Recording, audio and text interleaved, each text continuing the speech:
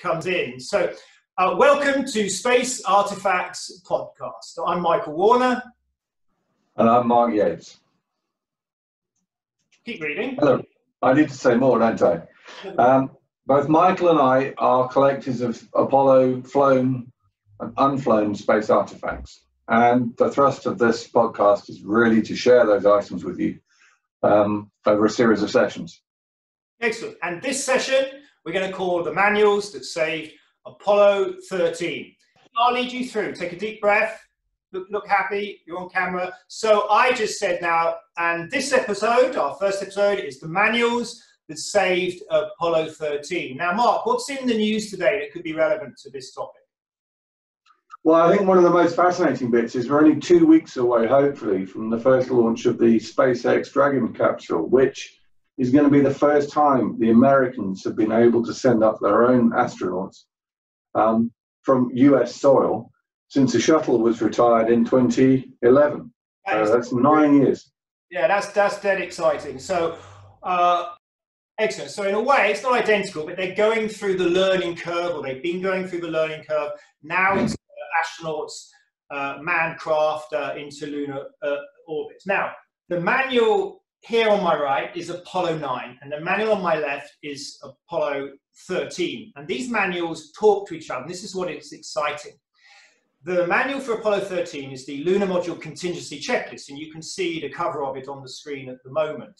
And next to it is the cover for the Apollo 9 Lunar Module Evaluation Systems Checklist. And the burns that were so critical, the engine burns of the descent propulsion system of the lunar module, so critical to bringing the Apollo 13 craft back, were first tested in Apollo 13. But before we look at Apollo 9, let's just listen a little bit to how the events unfolded with Apollo 13. And the image on the screen at the moment you can see now is of the service module where the oxygen tank exploded. And this image was taken as they were coming into Earth's orbit at the end of the mission. And it's the first time they'd seen the real damage to those oxygen tanks. So, Mark, I wonder if you could talk us through a little bit the next image on the screen, which is the flight plan of Apollo 13. Yeah, absolutely. I think actually, just before we jump to that slide, that the photo of the service module being separated is actually interesting. Of course, that happened on every previous Apollo mission. But what's interesting here is actually that it's taken from the command module, but it's also still docked to the lunar module, which is completely out of sequence from any previous mission. The lunar module was never intended to come back to Earth. It was going to be left in lunar orbit or actually discarded. And actually, there's an interesting story which we'll come to about that particular issue with the lunar module. Now, on the next slide, what we're looking at is what you would call by now, in probably April 1970, a typical trip to the moon. At this point, Apollo 13 was the 5th mission to the moon. Apollo 11 and 12 had already landed in the Sea of Tranquility and in the Ocean of Storms. Apollo 13 was following. The emphasis now was not just on beating the Americans the Russians even, to the moon. It was now going back in the name of science. And Apollo 13 was going to land in the Fra Mauro highlands, was going to stay longer, and it was going to do more. So these missions were steadily becoming more capable. And in fact, it was almost becoming routine. What was different in this flight was the fact that they were actually sending them out, launching them from the Earth on what was called a non-return trajectory. So on previous missions, by way of reducing risk, had none of the rocket engines worked, they would simply loop around the back of the moon and come back, and by default, taking the hands off the controls, they would have re-entered the Earth's atmosphere. Apollo 13, because of the landing site and where they were going to land, they had a slightly more bold trajectory, which, if uncorrected, they would have actually they would have gone around the side of the moon, but never returned back to the Earth. Right. So there they are, flying out on April the 11th, I believe it was, day 2, and they stirred up one of their oxygen tanks. Oxygen, of course, was being used to provide breathing air, or breathing oxygen, but also to help make water and produce power. And that tank exploded. It ruptured, sent the craft tumbling out of control, caused a whole load of problems, and very, very quickly, the controllers had to try and understand what had caused the problem with very little information to go on. information that was being relayed down to the ground in Houston, and also what the crew was telling them themselves. What they realized, of course, was that they were in dire trouble, okay? And they needed to actually get back into a free return trajectory that would get the crew back to Earth. So this was the key thing. And actually, they used a lunar module engine twice in a very unconventional mode. It had been proven before on Apollo 9 that it could function in that mode. And the final burn was a trim using some much smaller attitude control engines on the lunar module once it had gone around and reappeared from the other side of the moon. Perfect. At that point, let's hold it there, Mark, and just bring in then, on the back of that description, the Apollo 9 manual. So what's interesting about this manual is it's talking to the contingency lunar module checklist on Apollo 13 on my left. Now, why are they talking together? Well, Mark just mentioned that critical was a docked DIPS burn. So docked, that's the lunar module docked to the command and service module, as you can see in the model just up here. And the DIPS is DPS, pronounced DIPS, Descent Propulsion System Burn. So they're burning the descent engine of the lunar module, intended to land the lunar module on the surface of the moon, but they're burning it in a configuration to, first of all, put the craft back on the free return trajectory around the moon, and then later on to speed up its return by 10 hours, change the location from the Indian to the Pacific Ocean. As Mark mentioned, then there's a final burn later on to trim the trajectory. Now, if you can see the image on the screen, you'll see in Apollo 9, we have Rusty Schwaggart there with Jim McDivitt. And Rusty is holding this particular manual. And it's a heavily annotated manual, one of the most heavily annotated of all the manuals that are out there in collections, because so much of what was going on during that mission was testing these different systems. Now, on the wall behind you, you can just see up here is a page from this manual presented, and it's a very interesting page because it's actually documenting the first ever burn of that descent engine of the lunar module while docked to the Apollo command module. And you see now why these two manuals are so wonderful. They talk to each other. The testing and procedures worked out in Apollo 9 became contingencies for Apollo 13. And we can hear Eugene Kranz. Please. Oh, you can hear. I've got feedback. Suddenly got feedback. I'm okay. I can't hear him. Okay, I'll keep going. So we can hear Eugene Kranz, the director, the famous director with his white waistcoat, you've seen him in the film Apollo 13, talking about both the contingency checklist. He says he was worried about the large amount of checklist changes in here. And he talks about how they had already practiced the dock dip burn in the past. So here's that a clip just now from a press conference just before the craft Apollo 13 went back around behind the moon. Cut.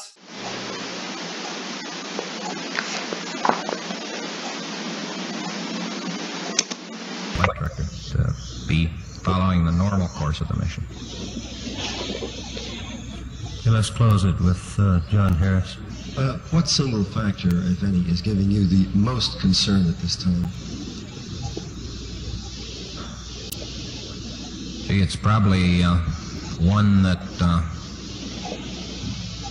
I'd say the one thing, if anything, is bothering me is a large amount of checklist changes we're making. That's why we're always trying to stay several days ahead of them and verify them in the simulators, because once you've got tried and true procedures, you like to stay with them. And I think we've gone through the major portion of the checklist changes now, so I think we're pretty much over the hump from that standpoint. It's always nice to be operating in a mode where where you're actually using procedures you've used before, and that's a good way to be. Checklist. By checklist, you mean re-entry checklist? Does that mean the re-entry is giving you concern? No. I'm saying all the checklist changes we had made up to date. From a standpoint of discomfort, that was about the major item, because I think we felt we had a good handle on how to manage the systems now and how to go about making this burn. We had made long dock dips burns, for instance, back in the Apollo 9 mission. So we were pretty confident of those procedures. Thank you very much, Jim.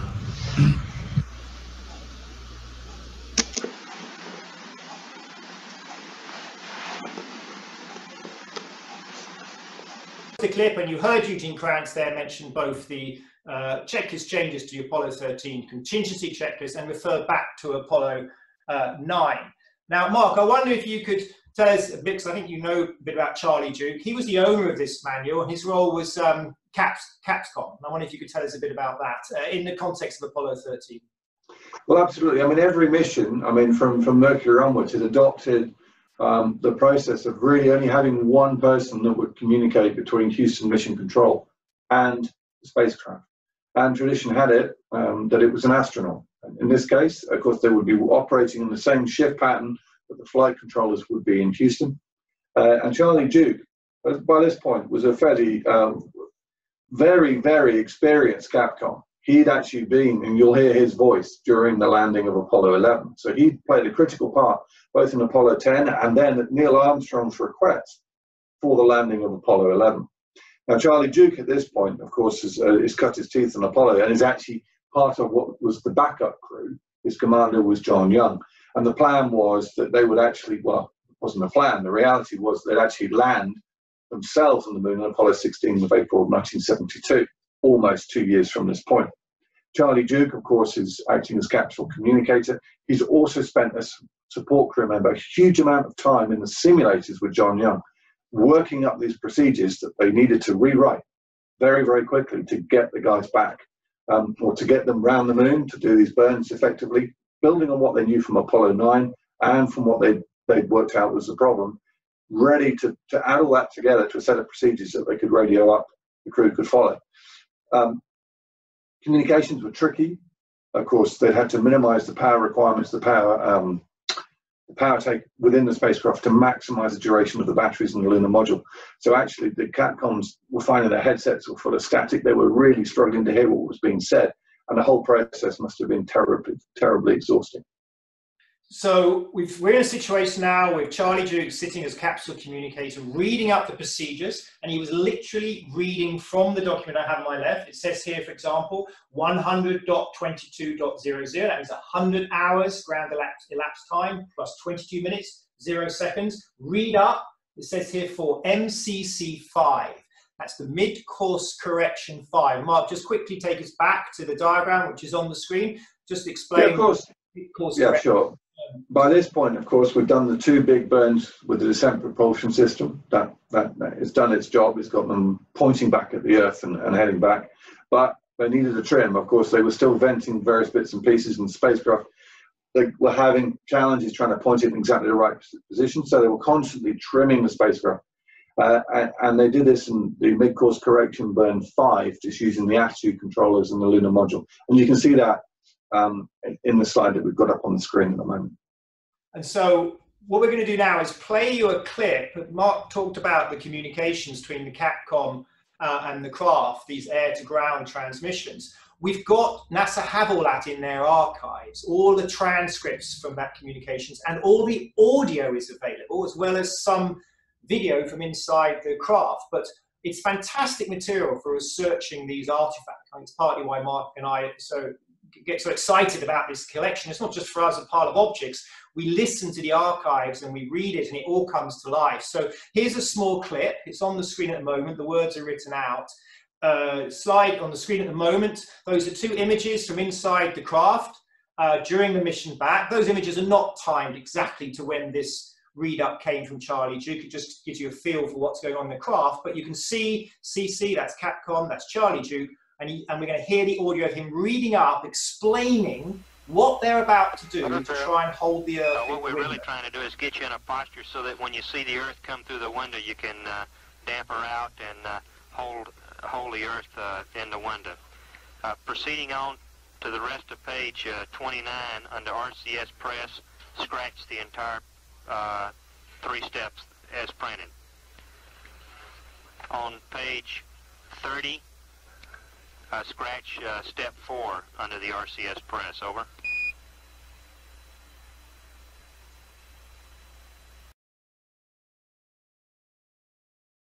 That was the read up from Charlie Duke. Now we're going to move on, as we do in these podcasts, to something a little different. Mark, if you could explain the format for the second half of the podcast. Well, I think what we're going to do is we've introduced the very much the technical element. I mean, I think to actually have the Apollo 9 and the Apollo 13 manuals together like that is fantastic. And it helps to sort of weave that story about how Apollo was a series of achievements that built on each one. But there's also a very, very personal aspect of this as well. And that's true of the artifacts as well. The next piece that we have is a watch strap, seemingly a piece of Velcro that was actually worn by Jack Schweikart during the Apollo 13 mission, kept by him and eventually put up at auction. And that piece is with us today. I've been careful not to frame this simply because I think it's just a lovely piece. It's a very personal thing that he would have kept. It is much bigger than a conventional watch strap. It's actually 18 inches in diameter, simply because that's the diameter of your arm when you're wearing a pressure suit. The idea was you wear it around your pressure suit, you can see what the time was. You could then take that off and wear it around your wrist, which is what Schweikart did on his mission. There's an image on the screen now of him actually wearing it in the craft. Now, building on that, what's great for Mark and I is to be able to bring to you other parts of our collection. Now, we don't have time to talk at length about everything, which is why for this session we focused on the two manuals. But we are going to bring you a few other items. Both Mark and I are fascinated by Apollo 13. Mark's been talking about the watch strap belonging to, what's his name? Jack Schweikart. I get mixed up with Rusty Schweikart. Okay, Jack Schweikart. Now, the other another story that you're familiar with, along with the Earth in the Window from the film Apollo 13, would be when they when they had to connect the carbon dioxide scrubbers, lithium hydroxide canisters, from the command module and bring them into the lunar module and find a way to put a round hole into a square plug. Now, here I have one of these actual canisters. This says ground tested. It's heavy. It's 3-4 kilograms of weight, which is a sizable chunk of weight to take up. It's mass that you've got to get out of Earth's orbit. I'll just leave it here for you to look at. Now, obviously, this one's not flown, but it shows you where the connection would have been here. And they had to get this connected through a tube, and they had to fabricate that connection to the lunar module. And as we know, they were breathing out. There were 3 of them in the lunar module, and they were breathing out carbon dioxide, and the scrubbers were being used up too fast. The chemicals, the lithium hydroxide, had to be replaced. And that was why this became so important. But they did find a solution. And they fabricated it, and we can see in the clip coming just now with a commentary from the PR man at Mission Control over the top of this, but this is live footage from within the lunar module of Fred Hayes doing a somersault, but right next to him is the fabrication of an identical canister to this attached to the lunar module. Nautical miles from Earth, the spacecraft velocity is up now to 4,928 feet per second.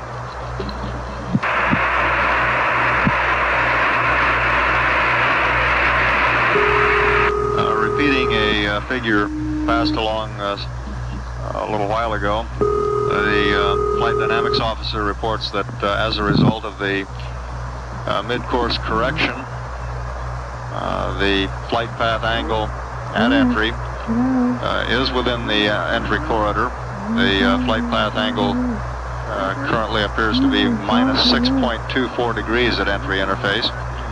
The nominal flight path angle is 6.5, and that is what the mid-course correction is targeted for, 6.24. So Mark, we've gone through the flight plan because we're coming down towards Earth. They've gone into lunar Earth orbit. Did you want to pick up the story there? Because I know you've got some exciting items to do with splashdown, but talk us through those last few hours. Well, I think at this point, of course, the crew haven't really slept. They've not really eaten much. They've taken on very little water. I mean, it was almost getting down to freezing. Certainly in the command module, the lunar module probably wasn't much warmer. Fred Hayes himself had actually picked up a urinary infection, was feeling pretty rough, really quite rough. And of course, the all-important part of the mission that remained really was getting rid of the service module, then getting rid of the lunar module, completely the wrong order for a conventional mission. And then just again, the command module would be the thing that dropped through the atmosphere and brought the 3 crewmen home. They'd identified a location in the Pacific, the Pacific or Atlantic, I need to check that. Pacific was up. They're originally aiming for the Indian Ocean, and they really wanted to get to Pacific, because that's where their rescue craft were. Yeah, I mean, they had contingencies in the event that at any point in the mission, if they needed to come back, there were various splashdown zones. They came back in the Pacific, which was obviously a bigger piece of water and a bigger target. And it was the USS Iwo Jima. And actually heading up the NASA recovery efforts was future flight director Randy Stone. And he actually was tasked with running the quarantine procedures and systems that would have isolated the crew in a sort of 3-week lunar lockdown because of the risk of potential lunar germs coming back. Now, of course, they did this on Apollo 12 and they did it on Apollo 11. They were still doing this on Apollo 13. It's actually quite ironic, given that we're now in 2020, we're all in a lockdown. These guys are actually going to be in this 3-week quarantine. But actually one upside from the mission was the fact, because they hadn't been exposed to potential lunar germs, that they did not need to do that. So Randy Stone himself led the recovery process, procedures. They had divers out, helicopters to actually lift the crewmen out of the command module into a helicopter that was waiting. Once all 3 crew members were in the helicopter, they were actually then landed on the flight deck of the Iwo Jima. And of course, to great celebration. Flight crews were, of course, all the recovery crews were there, a lot of NASA personnel, but also critically, of course, a lot of the world's press. And if you go on YouTube, it's all there. It's really, really quite impressive to see. And there must have been tremendous celebration, certainly in mission control, but also on the Iwo Jima.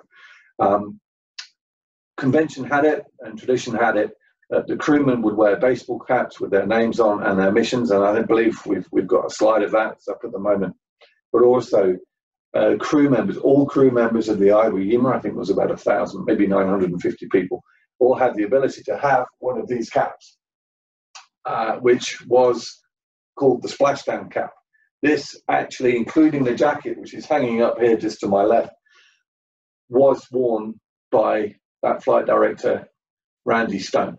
So here we have a sort of wonderful final personal part. This didn't fly. Of course, it doesn't have to fly to tell a story, and that's really just as an important artifact as some of the other things that we've touched on. Really quite fitting. So you can imagine the celebrations that must have gone on that day and for the weeks following. Must have been tremendously exciting.